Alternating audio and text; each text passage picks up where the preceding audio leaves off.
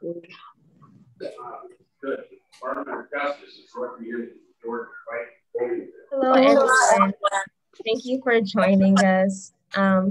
If you please can mute yourself so that we can fully hear the speakers today. I'm also going to help out with muting just to make sure we can all hear each other. Awesome. Okay, I think I want to wait just one more minute just to make sure everyone logs on, and then we can start.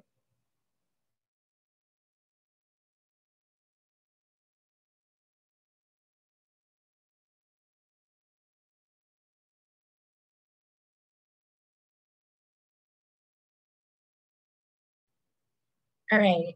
Welcome, everyone. Welcome to our first ever World Tour event, where each month we will cover climate action in different countries. My name is Ashley Miki, and I am the Youth Ambassador Board Member for the Foundation for Climate Restoration.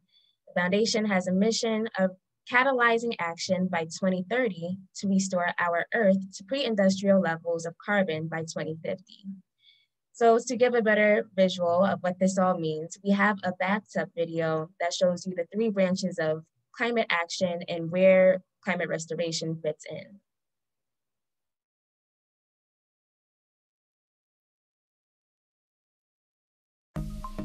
Imagine our Earth is in a bathtub. For millions of years, Earth was bathing in a healthy level of CO2. Over the last 200 years, humankind turned on the faucet, pouring additional CO2 into the bathtub. Today, the tub is overflowing, and our planet is drowning in CO2. Mitigation helps to turn down the flow rate of the faucet, and adaptation helps us learn to swim in the tub. Both are critical. Still, no matter how much we turn down that faucet, our planet will still be drowning unless we get some CO2 out of the tub. Climate restoration opens the drain to empty the tub. At the Foundation for Climate Restoration, our mission is to restore CO2 to healthy levels as quickly as possible. Our goal is to get to pre-industrial levels by the year 2050. This is achievable, but we need to hurry. Join us.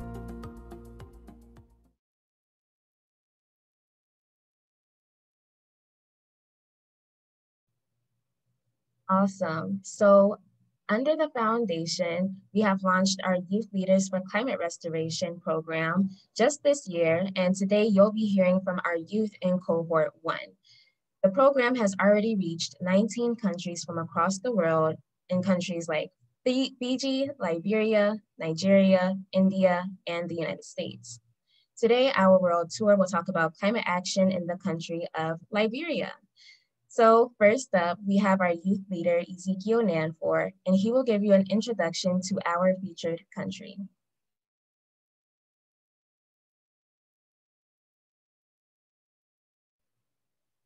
Oh, Ezekiel, you're muted.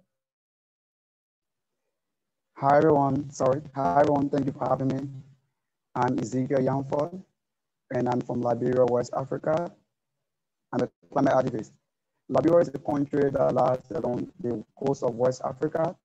And if you look on the map of Liberia and the map of Africa, you are seeing on the map of Africa, the country that is marked with the right is Liberia. And if you look at the map of Liberia, you'll find out that we have 3 countries. We have Sierra Leone, we have Guinea, and we have Ivory Coast. Sierra Leone lies on the northwest of Liberia, Guinea also to the north. We also have Cote d'Ivoire to the east, and we have the Atlantic Ocean to the south and west of Liberia. And Liberia's population, according to statistics gathered in 2020, our population is currently at 4,491,000. And out of that population, 65% constitute the young people. And our population, we have some of our population in the urban area and the other in the rural part of Liberia. According to statistics, In 2016, we have about 53.9% of our population in the urban area, and we have 46.1% of our population living in the rural area. And Liberia have a total area of 38,491 square miles. And Liberia is also the only country, the only Black nation in Africa that was not colonized by any country. And Liberia got independent in July 26, 1847. In 2005, former President Ellen Johnson Sirleaf became the first female African head of state in Africa, and she became our president after our Civil War ended. And we also have our current president, who is former soccer legend and one of the iconic stars in the world, that is President George Manawiya is our current president. And we are going to play a video to officially introduce you to Liberia. So just enjoy the video and see how beautiful Liberia is. Thank you.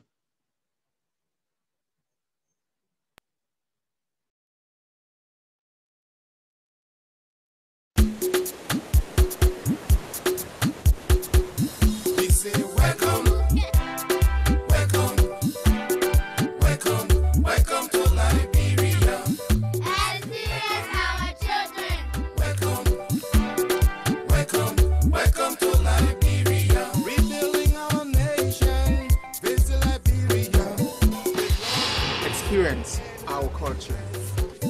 Hello, mama. Hello, papa. You are welcome. Experience Liberia. Experience our natural beauty. Liberia. You are welcome. Experience Liberia. We say welcome. Welcome. Welcome. Welcome. Experience our beaches. We say welcome. Welcome to Liberia, rebuilding our nation. Visit Liberia with love, peace, and happiness. Hello, mama. Experience our Liberia. You are welcome. Experience Liberia, sweet land of liberty, sweet Liberia. You are welcome. Experience Liberia. We say welcome. Welcome to Liberia. We say welcome. Welcome to Liberia. Experience our hotels. Welcome to Liberia. We say welcome. Welcome to Liberia. We say welcome. Welcome to Liberia. We say welcome. Experience our artwork. We say welcome. Welcome to Liberia. We say welcome.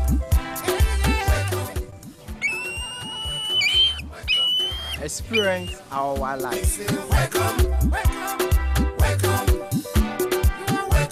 Welcome to Liberia. We say welcome. Welcome. I say you welcome. Welcome to Liberia.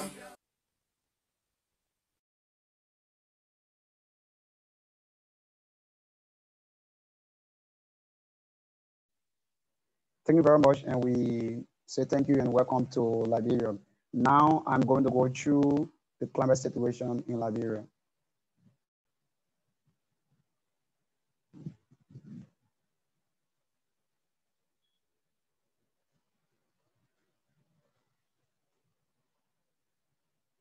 So in Liberia, we have two seasons. We have the dry season and the rainy season. The dry season starts from November to April, and we have our rainy season starting from May to October.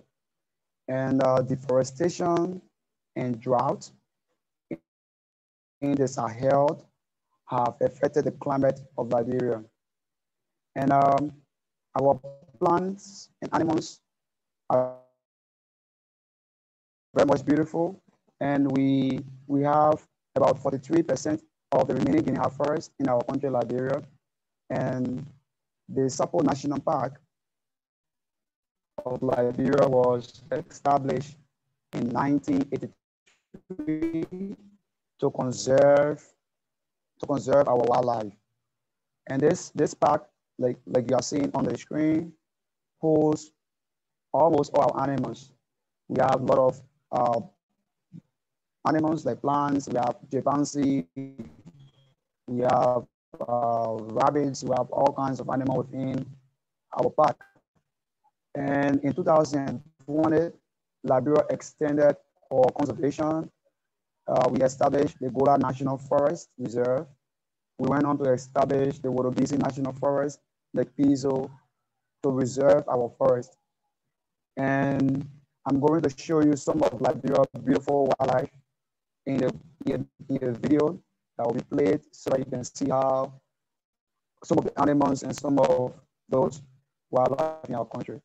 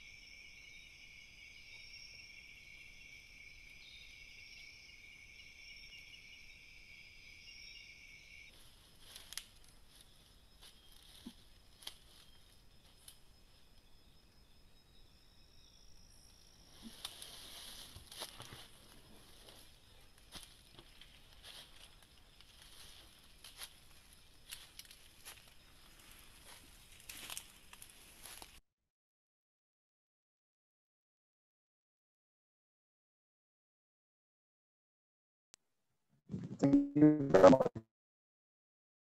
Agricultural fisheries and forests are instrumental to Liberia development, but our high reliance on climate-sensitive activities render our country, Liberia, vulnerable to climate change. And agriculture is the most vulnerable sector in Liberia, followed by the salt water, the fresh water. These are key economic and nutritional resources that are likely to suffer as we have the temperature rise and the coastal ecosystem damage. And Liberia GHG, that is our greenhouse gas emission per sector. Liberia's initial national communication that was sent to the UNFCCC, that is the United Nations Framework Convention on Climate Change, talks about Liberia's greenhouse gas emission. The RNC identifies energy as the leading source of Liberia greenhouse gas emission, constituting about 5.4 metric tons of CO2 emission, followed by the agricultural sector, which is 2.6 metric tons CO2 emission, and the waste sector, that is 0.5 metric tons CO2 emission. So all these sectors contribute immensely to the changing climate in Liberia. And there are serious impact that will be caused to Liberia's sector. And some of those impacts, like the agricultural sector, when we have the climate changing, this sector will be immensely impacted when we will see a decrease in the production of our crops. And we'll also find out that our lands will not be fertile as it used to be. We'll also see that our season pattern will change. Currently in Liberia, we are in the dry season. That is when the sun is shining, but now we are experiencing heavy rainfall. So these changes in our climate will impact our agricultural sector immensely. Our water resource also will be damaged. We will not have quality drinking water when these changes in our in our temperature having to rise. And like you saw on the picture, the map of Liberia, Liberia lies along the coast of West Africa. So when the climate changes, we'll find out that the coastal belt of Liberia, the sea level will rise. And when the sea level rise, we have lots of Liberia infrastructures. We have our executive mansion, we have all our banks, we have most of our executive buildings in Liberia, and 1.2 million of our population lies in the capital city of Liberia, and that is Monrovia, and on the west coast of Africa. So when this happens, we'll find out that this thing will take place. So the future risk in the health sector will also be damaged. And when our health sector happen to be affected, we have emerging diseases taking place. So thank you very much for having me. I'm so happy for this water. Thank you very much.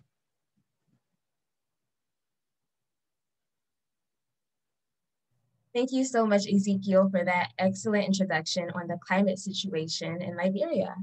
And now we're going to have our youth leader, Catherine Kano, and she will cover mitigation, adaptation. She will cover mitigation and adaptation efforts in Liberia, as well as effects on people, infrastructure, and wildlife. Thank you for the introduction, Ashley. I'm Catherine. I'm from Colombia. And before I start, I want to show you this quick video. It's about the different challenges that Liberia is facing right now. Thank you.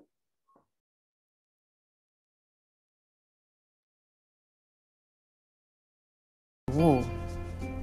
The country is now threatened by widespread abuse of the environment, unsustainable exploitation of natural resources, and by the consequences of climate change. This is manifested in the rapid rates of deforestation, environmental degradation, and rapid erosion. To date, more than 50% of the forests have been destroyed. Additionally, many illicit activities in protected areas still currently jeopardize the forest's conservation and threaten the lives of parks authorities and forest rangers. The main driver of deforestation includes population pressure due to the use of biological resources for food, shelter, and energy. Farming and agriculture practices, especially palm oil culture, in association with poaching, hunting, and unregulated timber extraction, continue to threaten biodiversity.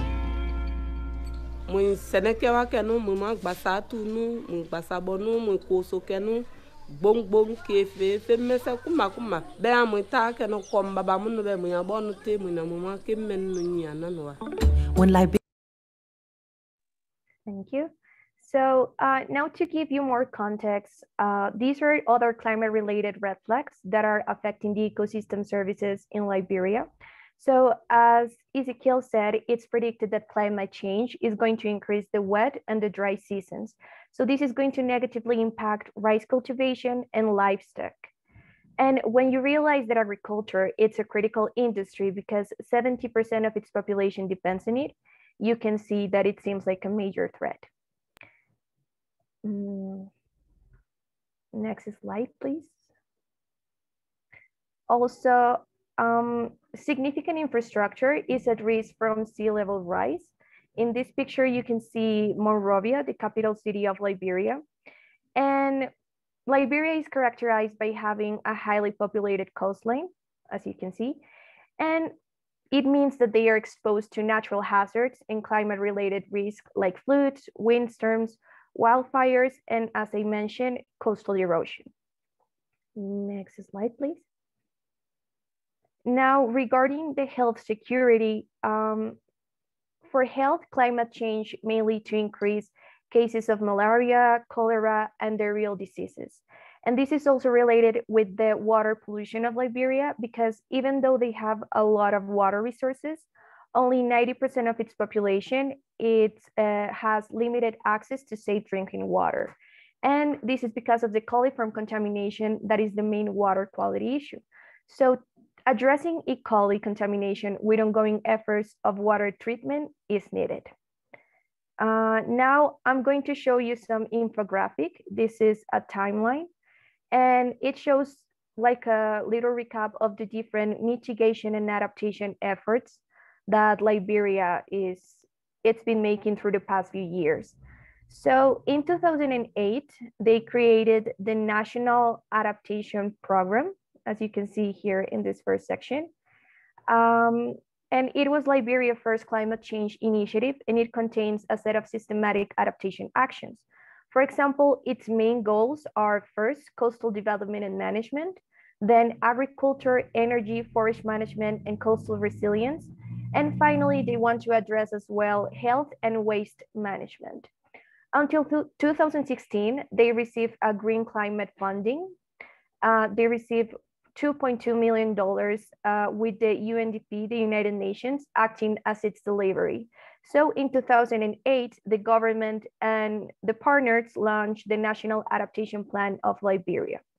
During this year, they started to implement the different actions. For example, in June of 2008, they started the training on national disaster readiness to help citizens understand the steps to be adopted to respond to various disaster solutions. In July, the UNDP equips the Environmental Protection Agency for environmental monitoring and data collection.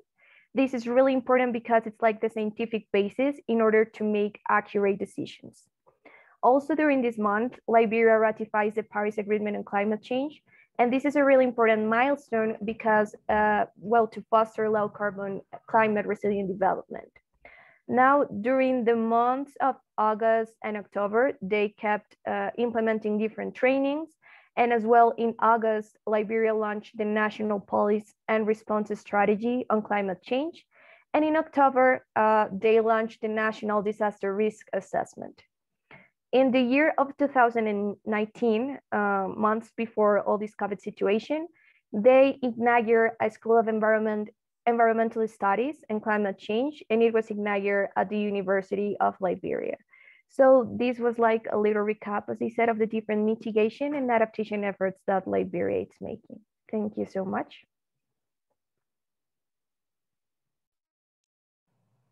Thank you so much, Catherine, for covering mitigation and adaptation efforts and the effects of climate change.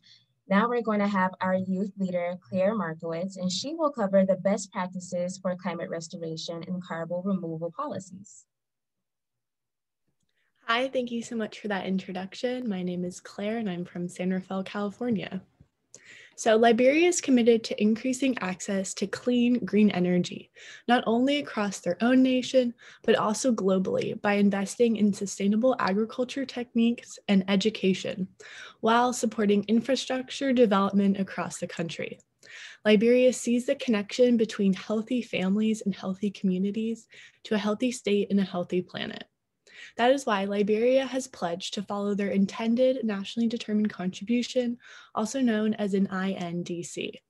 Nationally determined contributions are efforts from each country in the Paris Climate Agreement to reduce their emissions of greenhouse gases and to adapt to the negative effects of climate change. However, Liberia's intended nationally determined contribution is not an international obligation, rather a way for them to interweave their low carbon development strategy into Liberia's longer-term sustainability goals with their Vision by 2030. Their Vision by 2030 is an initiative working to change the country from a low-income to a middle-income country. Some legislation that Liberia has pledged to follow, as people has mentioned before, include that they ratified the United Nations Framework Convention on Climate Change, also known as the UNFCCC, with their goals to stabilize greenhouse gas emissions in 1992. Liberia signed the Kyoto Protocol in 2002, that is a legally binding commitment to reduce 5.2% of greenhouse gas emissions below the 1990 levels. In 2008, Liberia committed to the National Adaptation Program of Action, where they, along with other less developed countries, outlined and identified their most urgent and important needs in regards to climate change adaptation.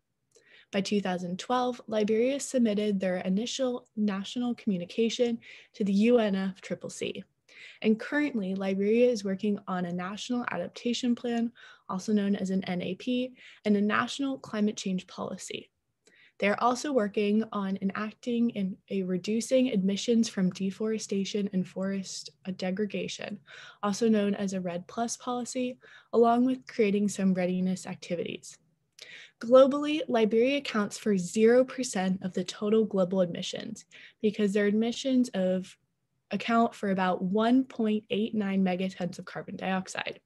In comparison, from 1850 to 2011, the United States accounted for 27% of all global emissions, and the whole European Union put together accounted for about 25% of all global emissions.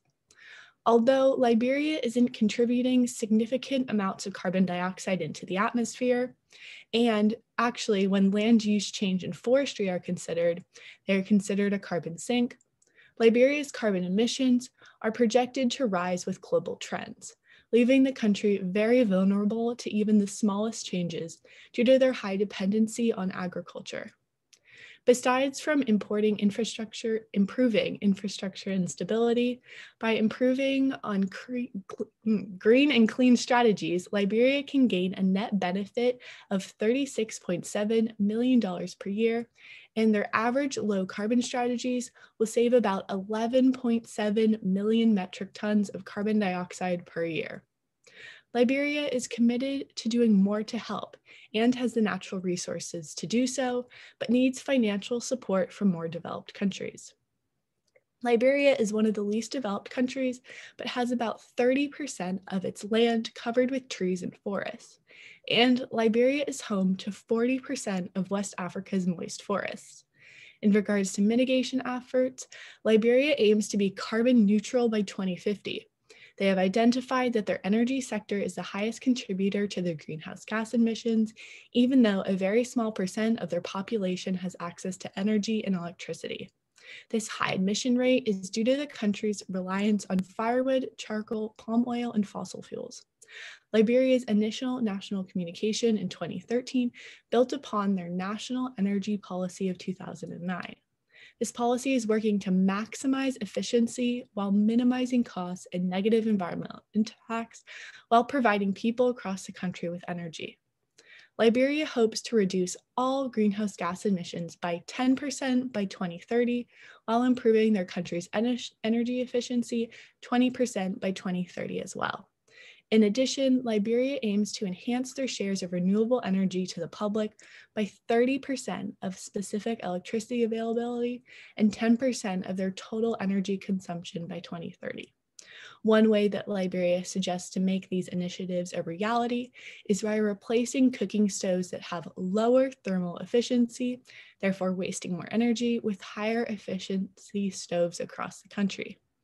Liberia is seriously at risk from the negative and destructive effects of climate change, like droughts, flood, irregular rain, and frequent heat waves. This is because Liberia relies a lot on agriculture that is very sensitive to these changes in the climate. If crop yields decrease due to some or all of these factors, then it can increase food scarcity across the country. Another main factor that can affect Liberia is coastal erosion and sea level rise, as it is the major cities are centers for economic trade and they are often on the coastlines. The three main areas that Liberia is focusing on with adaptation are agriculture, monitoring systems, and coastal defense. With agriculture, Liberia wants to focus on strengthening resilience to increasing rainfall variability that climate change can bring, and the diversification of crops planted and cultivated in Liberia. Some ways that they are doing this is through the increase in drought-resistant and flood-tolerant plants, as well as early maturing crop species. They also want to improve irrigation efficiency and the availability of climate-resilient and indigenous food crops. The second way that they want to strengthen adaptation efforts is through monitoring systems and measurements to measure the impact of climate change on the country. The third main way that they're implementing adaptation strategies is through the development of coastal defense zones. One idea that Liberia has to limit the effects of sea level rise is building walls along the coast to reduce their vulnerability. They also want to implement a coastal zone policy where they can outline strategies and management plans. Another way that they can naturally protect their coastal zones is by increasing mangrove ecosystems. As far as some restoration strategies, Liberia has a ton of potential by being classified as a global hotspot for biodiversity. Biodiversity hotspots must have at least 1,500 vascular and endemic plants, meaning that a large number of their plants are unique to their particular area, and it must have 30% or less of its natural vegetation. Adding on, less than 5% of Liberia's forests have no indication of human activity, also known as primary forests, but the rest are regenerative forests. This means that they have native species, but some indication of human activity. There are also only 2 protected areas in Liberia, being the Sapo National Park and the East Nambia Nature Reserve, along with only 8 forest reserves. This is because conservation competes with mining and logging that make up a significant percent of Liberia's exporting income. Protecting trees and forests is one of the easiest ways that Liberia can improve on their goal to be carbon neutral by 2050 and achieve being carbon negative. Trees sequester carbon through their natural processes known as photosynthesis. To get energy and nutrients to the plant, heat from the sun can turn carbon dioxide and water into food for the plant and oxygen. Another benefit to this strategy is that trees naturally filter and purify out air by releasing clean oxygen into the atmosphere, benefiting us too. Thank you so much for listening to my section of this presentation.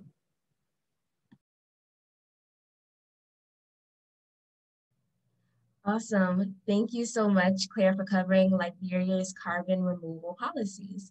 And now we are going to have our youth leader, Elsie Jacobson, and she is going to cover legislation and agreements pertaining to mitigation, adaptation, and restoration. Hi, everyone. Thank you, Ashley, for that introduction. Within the past 10 years, Liberia has recently enacted many different climate restoration methods and platforms. In 2013 and 2016, Liberia drafted 2 large reports to identify and assess some of the largest climate risks to the country and how they can be addressed.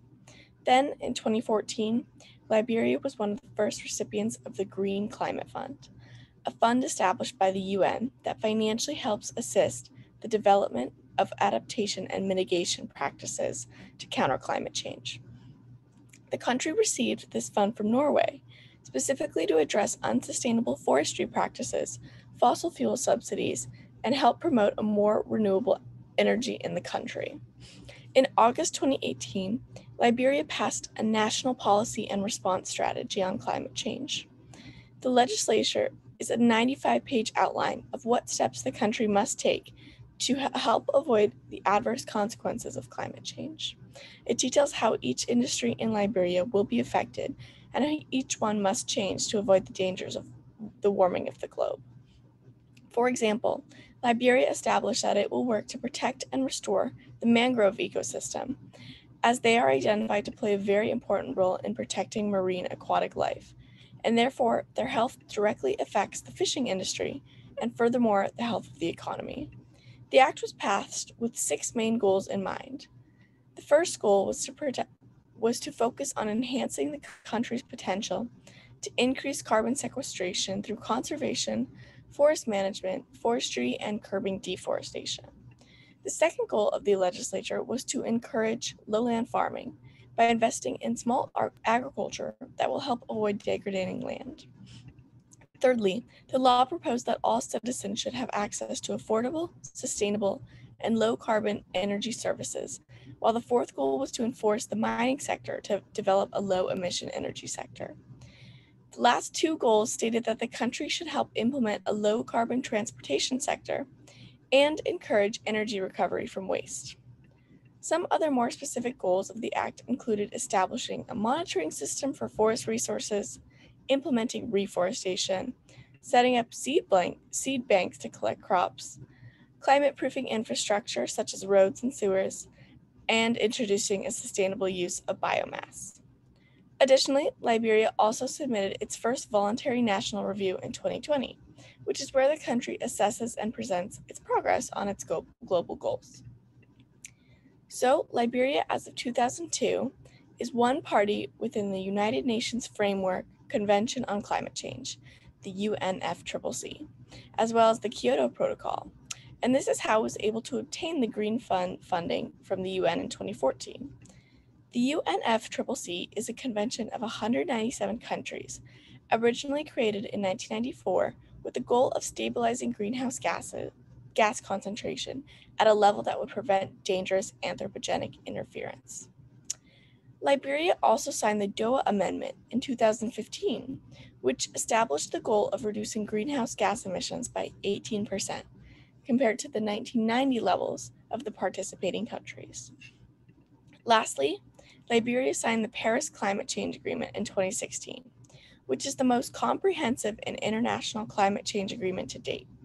It states humans must limit global warming to 2, ideally 1.5 degrees Celsius compared to pre-industrial levels. By 2020, countries needed to have submitted their plans for climate action, also known as nationally determined contributions, which show their actions to reduce greenhouse gas emissions. In its mitigation sector of the NDC, Liberia is focusing on limiting traditional fossil fuels, such as firewood, charcoal, palm oil, and fossil fuels, with the use of more renewable energy sources. Specifically, Liberia reduced greenhouse gases by 10% in 2020 and its goal is to improve energy efficiency by 20% in 2030. In terms of adaptation, Liberia is focusing on 3 sectors: agriculture, building hydrometeorologic monitoring systems, and building a wall of coastal defense to reduce vulnerable areas. The EPA is preparing Liberia's second national communications as of the UNFCCC, which has 5 separate parts. Those parts include a description of national circumstances with greenhouse gases, integrating a vulnerable and adaptation assessment of the impacts of climate change, supporting the elaboration of climate adaptation, and lastly, socializing climate mitigation and adaptation. Thank you everyone for listening, and that is my end of my section.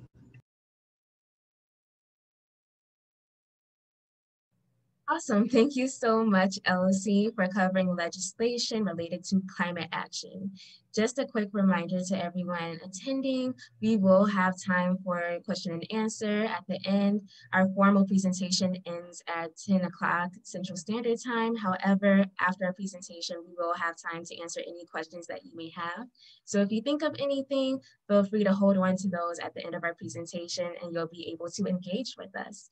But as of right now, we will have our youth leader, Jonathan Jolly, and he will cover climate change efforts in relation and in context to social justice.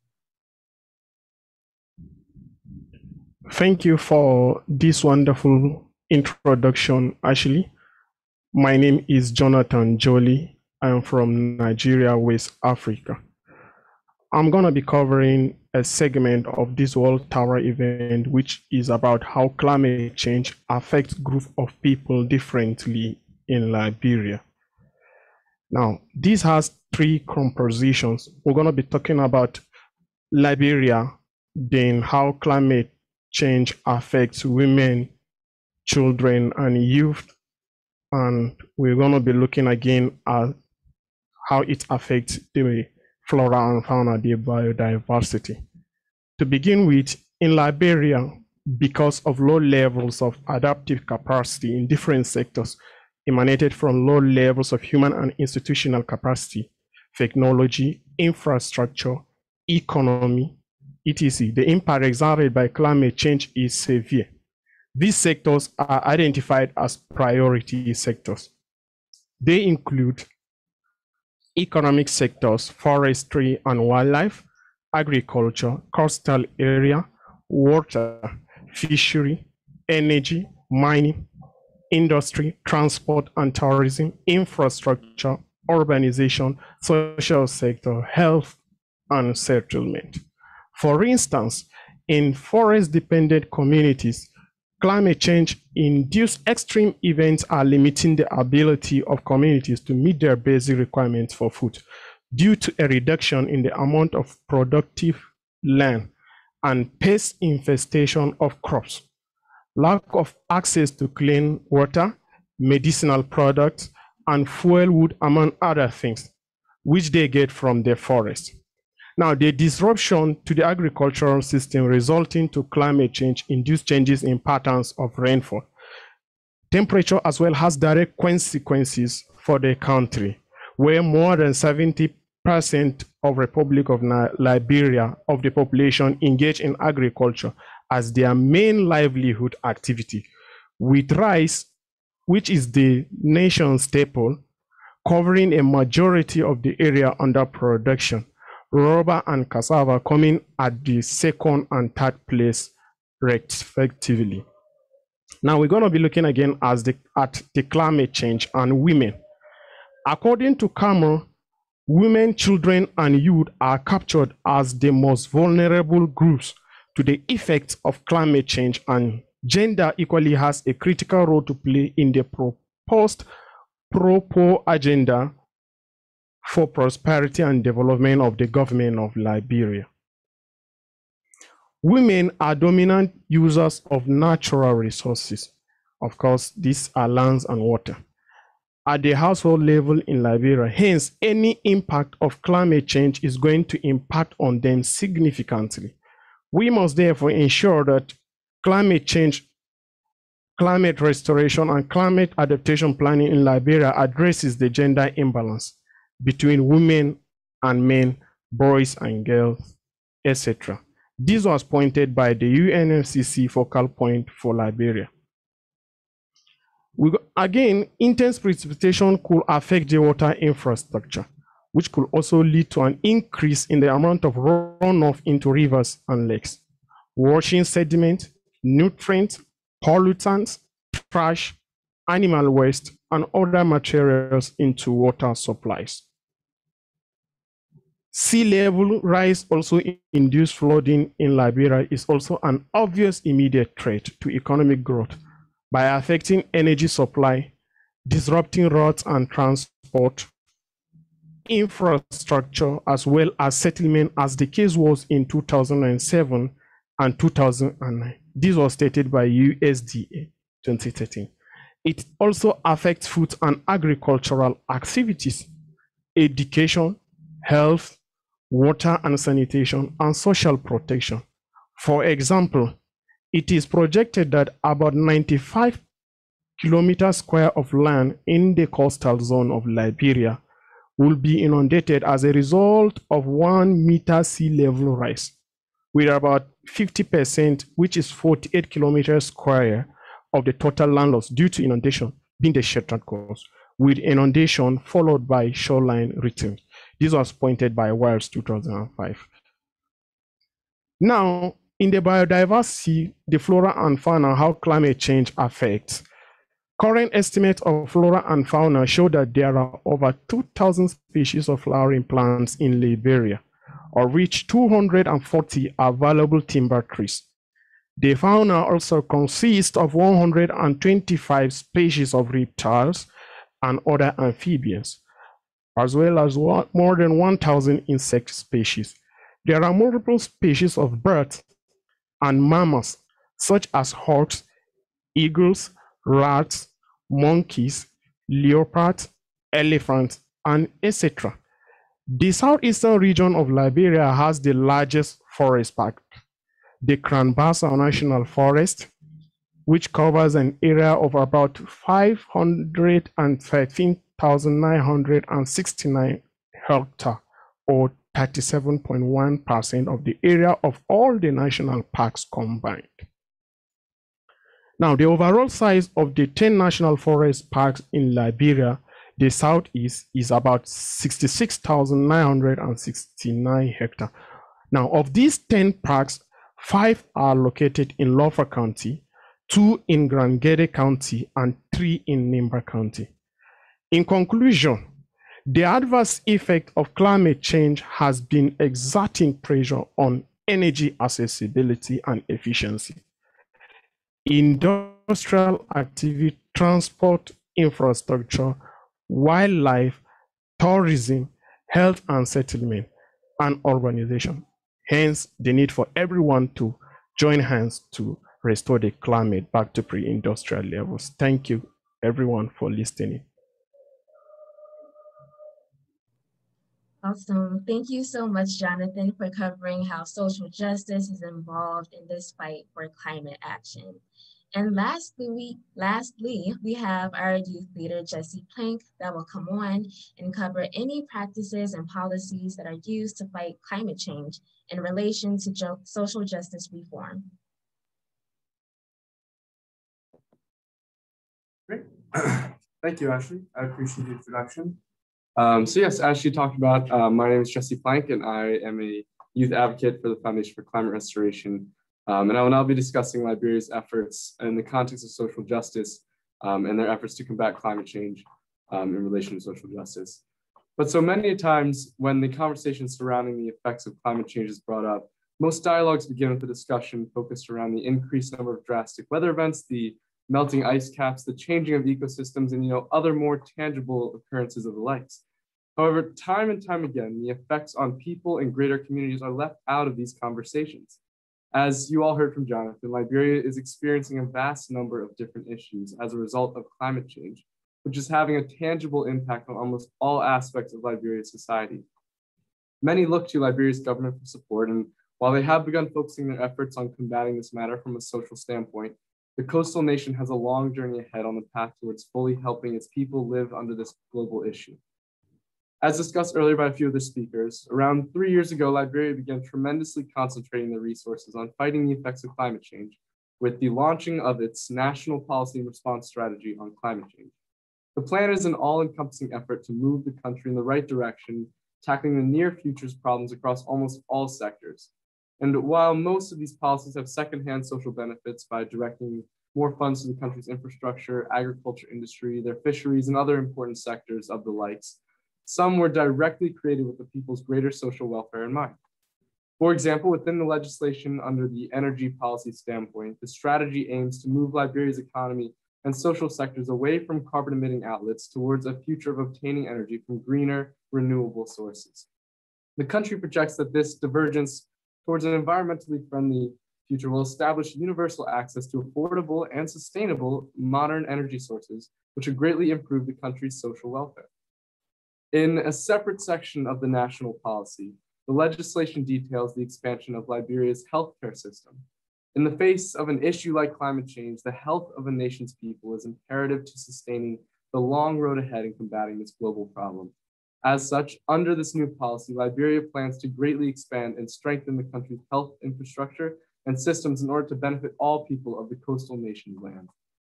Additionally, along with this policy, Liberia received a grant from the United Nations Green Climate Fund to establish an environmental science graduate program at the University of Liberia. This program aims to address the complexities of environmental problems by developing the future leaders and activists of Liberia so that they too can help the nation in the fight against climate change. Thank you. I appreciate it. Thank you very much. Awesome. Thank you so much, Jesse, for covering the policies that address social justice reform. In closing, I hope you enjoyed our event today and loved hearing from all of our amazing youth leaders in Cohort 1. As you can see in the chat, I sent you all the sources and links to the content in today's presentation. So if you want any more information, you can go ahead and take a look at that. There are also several ways to stay engaged with the foundation and with our youth program. So you can head to the foundation's website and take the pledge for climate restoration and engage with the foundation's multiple initiatives like our solutions exchange, carbon removal task force, and local government campaign. Also look out for more exciting programming that we have and will begin during Earth Week in preparation for COP26. And lastly, invite any youth that you know to apply to our youth program. Applications for Cohort 3 closes on April 3rd. And I am actually going to send the link in the chat to our applications just in case you want to invite anyone to our youth program for Cohort 3. And stay tuned each month as we feature a different country in our World Tour series. So now we have time for a Q&A. If you all have any questions, our panelists and I would love to answer any questions, comments, or concerns that you have. We have the Q&A function enabled on our webinar so that you can submit any comments or questions or anything like that. So if you have any feedback, we'd like to hear any of that now. And we'll also give you a few, we'll give you a few minutes to go ahead and type out any comments or feedback.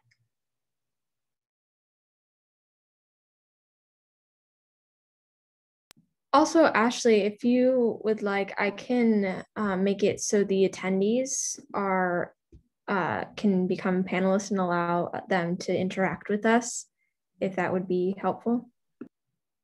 Yeah, absolutely. That would be great.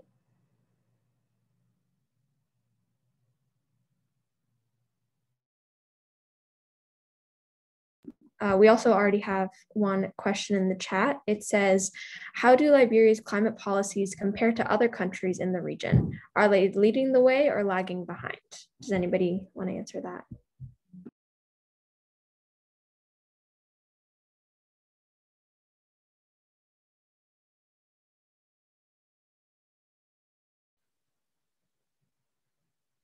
Yes, thank you. As for Liberia, specifically, I cannot say that Liberia is leading the way, but what I can say is that Liberia is not lagging behind. Liberia is on path with other regional countries. Like here from other speakers, Liberia just received 17 million plus for our coastal defense project. That is to build a coastal resilience. And you also heard that we established the School of Environmental Studies and Climate Change to impact young people. So in a few years from now, we'll have experts and specialists in the field of environmental studies and climate change. So that means that Liberia is on par with other countries, but sincerely speaking, Liberia is not lagging behind. We are moving ahead as well to meet our target. Thank you very much.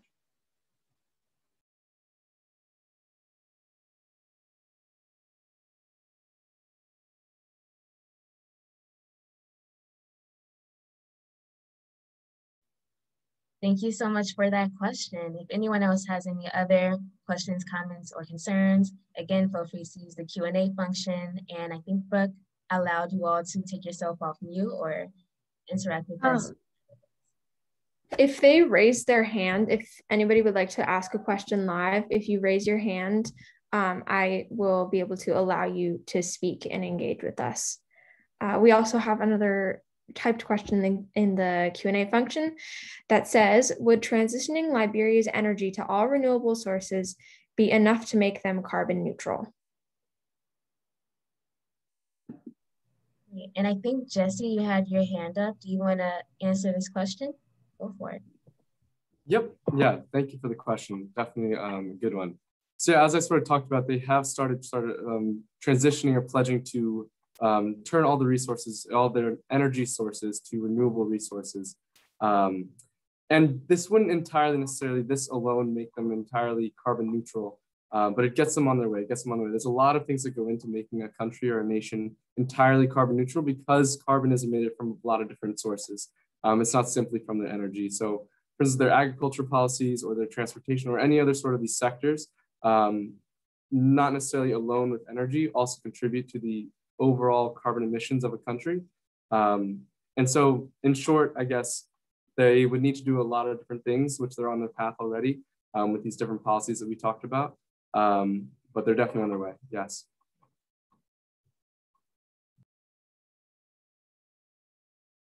Thank you, Jesse. Would anybody else like to add to that? If not, there's some more questions that I can ask.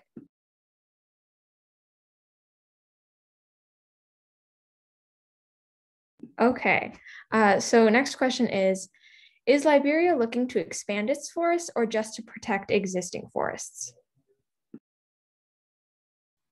Awesome. I think Claire has her hand up for that one. Go for it, Claire. And whoever was, oh, Ezekiel, you can go after Claire.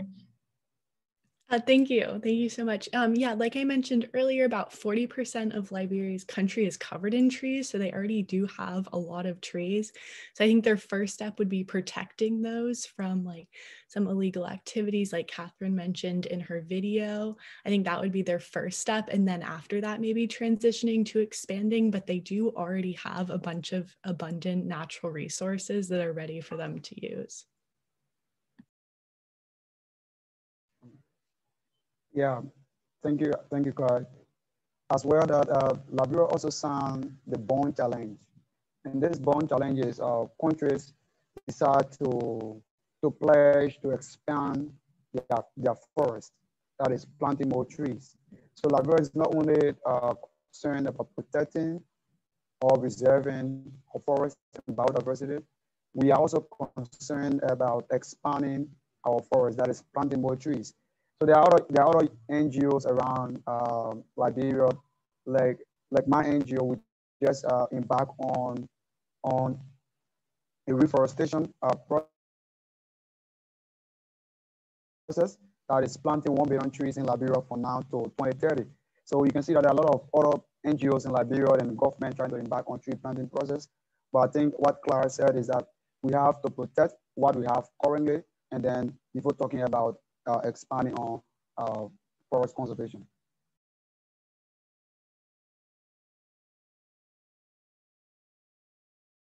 Jonathan, did you also raise your hand to answer that question? Yeah, I am to add to what Ezekiel has just said. I think there are a lot of efforts that are being put in place by NGOs and the government itself in Liberia. I think there's this women forest guard, I think so. These people are out to protect the illegal intrusion and unnecessary activities that are being carried out in the forest. And by doing so is an extensive effort towards, reserving and protecting the already existing forest.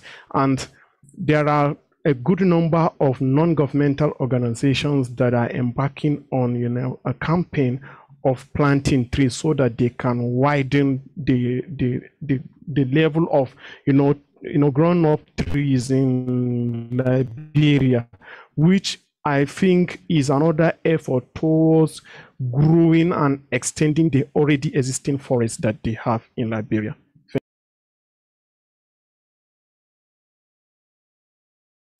Thank you, Jonathan. Does anybody else want to add to that? If not, we have some more questions. Okay. This one says, has Vesta done any olivine green sand beaches in Liberia? Go ahead, Ashley. Yeah, I can go ahead and address this one. I quickly looked at an article and it said as of May 29th, 2020, it looks like Project Vesta is in the Caribbean doing all of their work. So I'm not quite sure if they're in Liberia just yet. It sounds like, as of right now, they're in the Caribbean, but we can also do, more research and stay updated on that. I'll also send the link in the chat to where I found that information from. So I hope that answered your question there. And then the next question is, does the UN have any special programs to address countries like Liberia who have seen more impacts from climate change, even though they have contributed very little to it?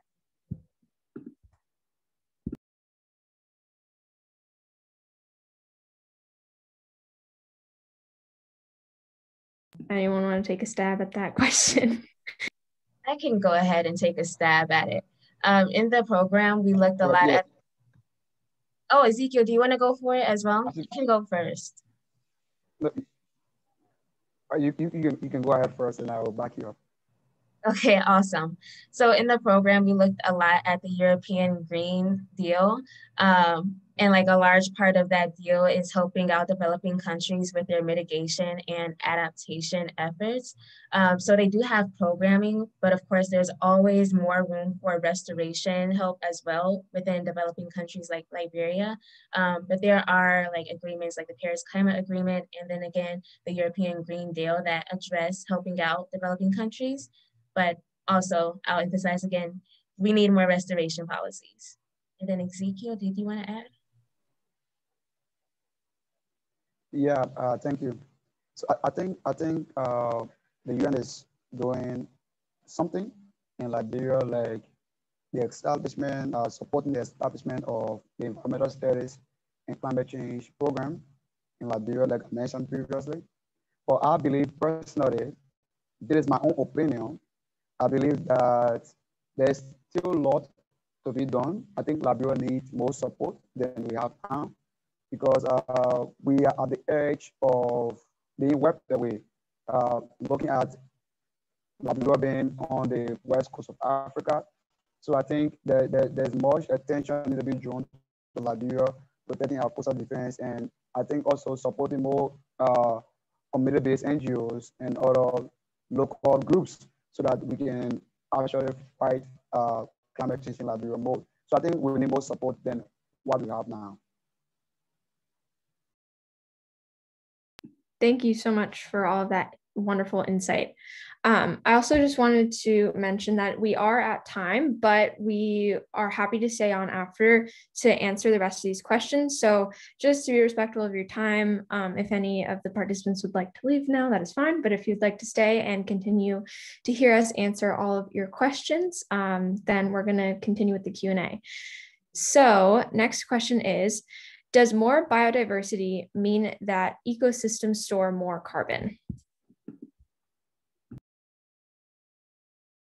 Go ahead, Catherine. Yes, so basically it does, because thanks to the diversity that they have, it means that they have more complex ecosystems, sorry. So that's why it's really important to protect hotspots, because they regulate different ecosystem services like carbon capture. So yes. Yeah, go ahead, Claire, if you'd like to add.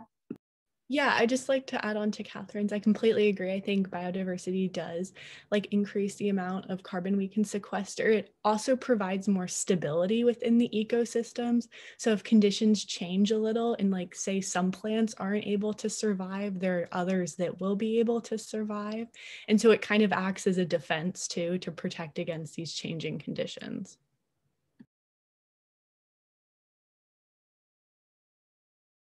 Would anybody else like to add to that question? Okay, next question is, does the carbon absorbed by forests count toward getting to carbon neutral, or is carbon neutrality just based on emissions?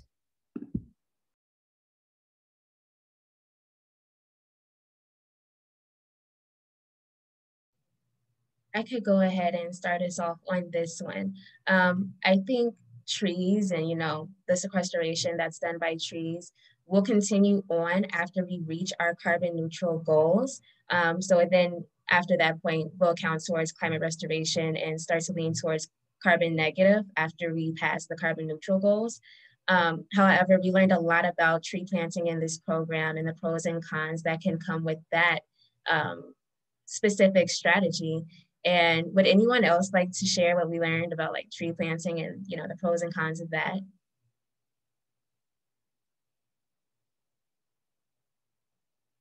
Not, I can go on about the tree planting. Oh, Catherine, did you want to take a stab at it?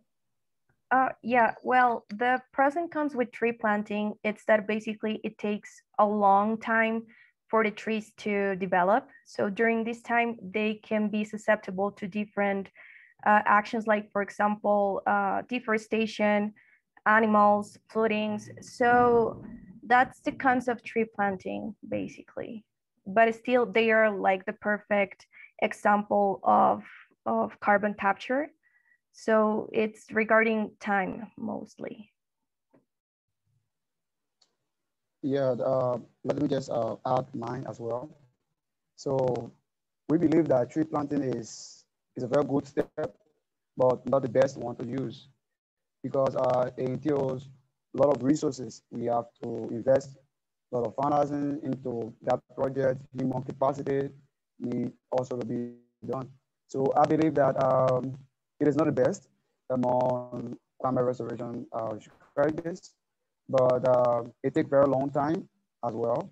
The tree has to mature before absorbing, and what it only do is just absorb emissions that we are emitting into the atmosphere, but it doesn't address the lingering carbon. So climate restoration is all about we address the lingering carbon that is currently within the atmosphere. So and tree planting process doesn't do that. So I think it is not the best strategy to use, but it also helps a lot. Thank you very much.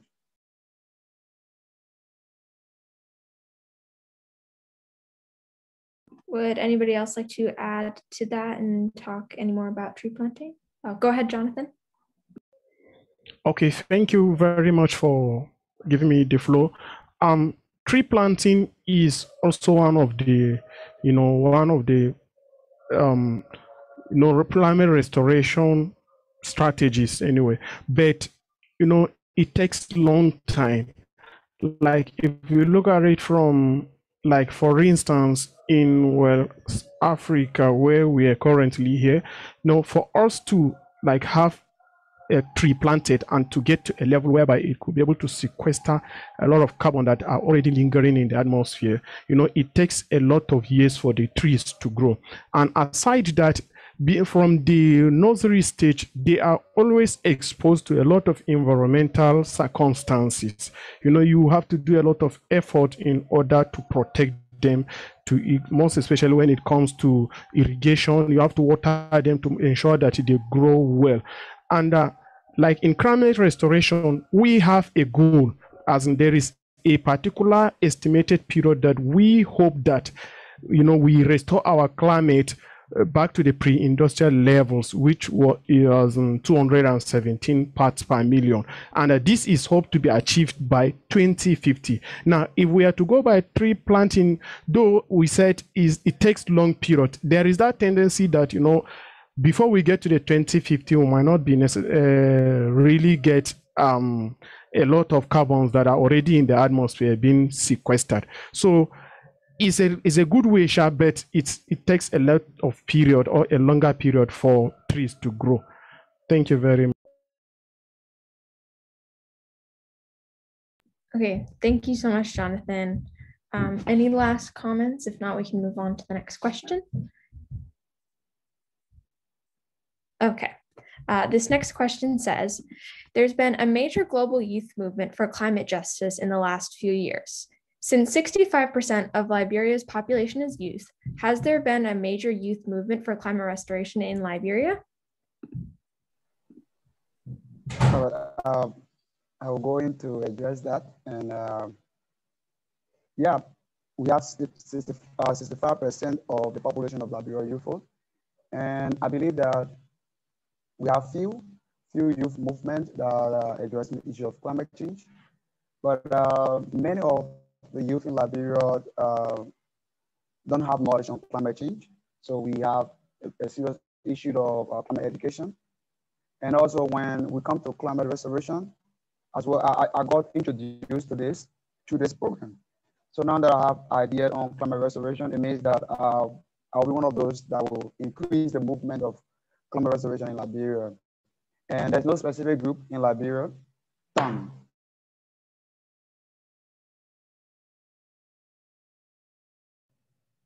I think Ezekiel cut out on us there at the end, but I really appreciate what he was saying, as there's a need for climate literacy and education about the climate in Liberia, so that the youth in Liberia can really catalyze and advocate for climate restoration and climate advocacy.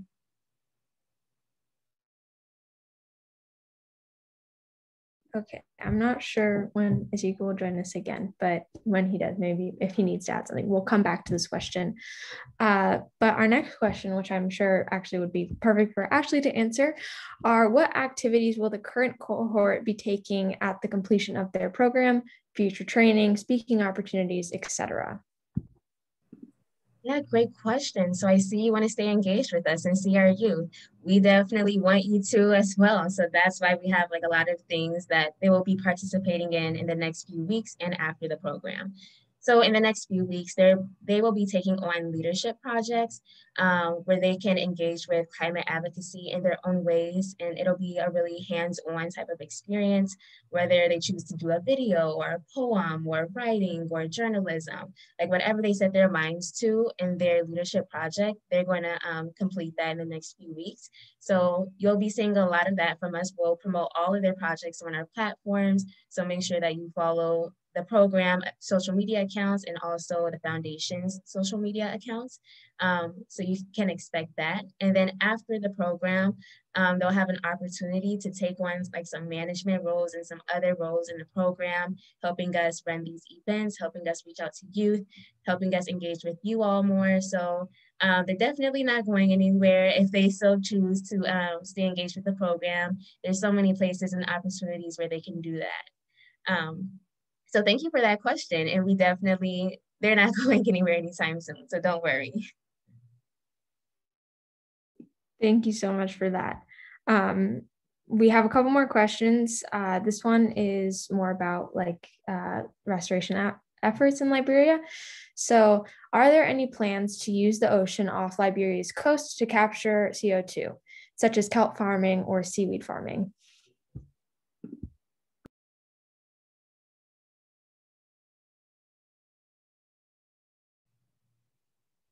Yeah, off of a quick Google search, it doesn't look like there's much of an emphasis on like the ocean restoration technologies. I would say that Liberia has a better focus on a lot of the policies that Catherine talked about and our other youth talked about, some other strategies and different focuses that they have as of right now. But I think we can definitely expect them to branch out towards the ocean restoration strategies within the next few years, maybe. Yeah, and if anyone has. I would second Ashley's point. When I was doing my research, not a ton came up about ocean policies regarding climate restoration or adaptation. It was mostly on land, focusing on things that were a little bit closer to home before they tackle using the ocean. But in the future, I would assume it will be moving in that direction, like Ashley said earlier. Thank you so much. Does anybody else have anything to add, any extra information? If not, then I think we're on to our last question, unless anybody wants to type something in the Q&A function super fast. But we do have a question about, do we know what country will be featured next month?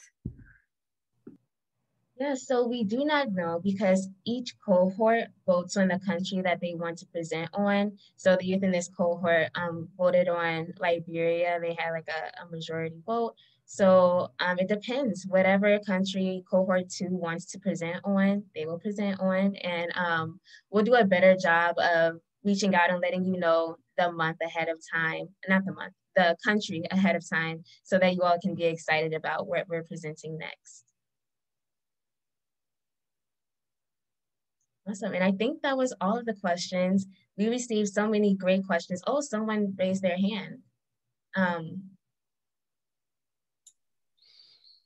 I've allowed them to talk.